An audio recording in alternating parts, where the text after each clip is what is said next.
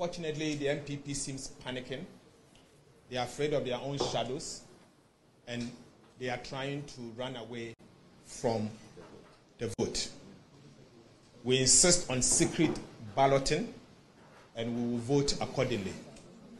We are optimistic because we strongly believe the NDC Minority Caucus will not betray the stance of the party and the stance that the people of Ghana have come together to ask us to actually implement.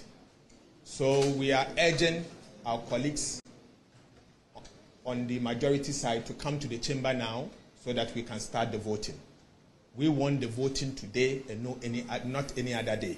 It should be done today, Friday, 24th of March, 2023, and not any other day. We want to move on, and I believe that the people of Ghana will get the decision that is required. We stand with the people of Ghana, and I believe the people of Ghana stand with us. Thank you very much.